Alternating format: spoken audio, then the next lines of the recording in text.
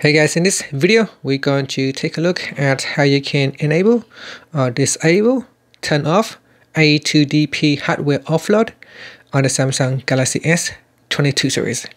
First, tap on the home button to go back to the home screen, and from the home screen swipe down at the top and tap on the settings icon.